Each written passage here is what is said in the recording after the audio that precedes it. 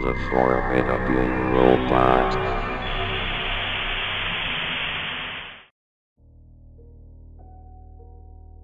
I had a dream that took me back to the eerie realm of the 1980s.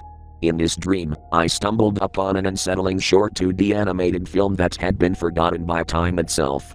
As the dream unfolded, I became consumed by a chilling tale that still haunts my thoughts to this day. The dream began innocently enough.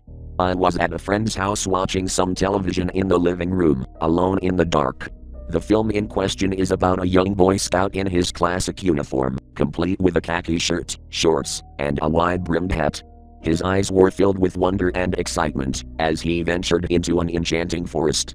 The animation style, reminiscent of vintage cartoons, added an unsettling air of nostalgia. As the film progressed, it became apparent that the woods were not as friendly as they first appeared. The chirping birds and rustling leaves gave way to an eerie silence, and the colors grew desaturated, casting an eerie pallor over the scenery. The once bright sky darkened, as if the sun had been swallowed by the gnarled branches above. The young Boy Scout soon found himself disoriented and lost in the dense labyrinth of trees. Panic etched across his face as he desperately searched for a way out. But fate had something far more sinister in store for him. In the distance, the chilling sound of maniacal laughter began to echo through the woods. It grew louder and more sinister with each passing moment, as if it were closing in on the lost boy. Slowly, 3 shadowy figures emerged from the darkness, their silhouettes growing sharper against the dimly lit backdrop. These 3 figures, clad in tattered clothes and wearing deranged smiles, were unmistakably the embodiment of pure evil. They exuded a malevolence that seemed to transcend the boundaries of the animated world.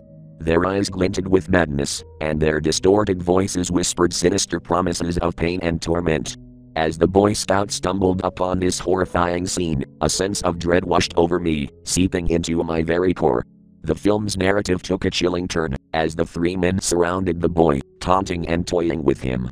Their knives glinted ominously in the moonlight as they closed in, cackling with sadistic delight. What followed was a graphic and disturbing sequence that defied the boundaries of traditional animation. The violence portrayed was shockingly realistic, the screams of the boy echoing in my ears.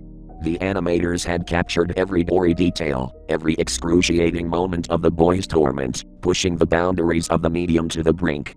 Unable to tear my gaze away, I watched in horror as the Boy Scout met his tragic end at the hands of these unhinged murderers. The final frames of the film froze on their twisted grins, haunting me with their unsettling stillness. As the dream reached its chilling conclusion, I awoke in a cold sweat, my heart pounding in my chest.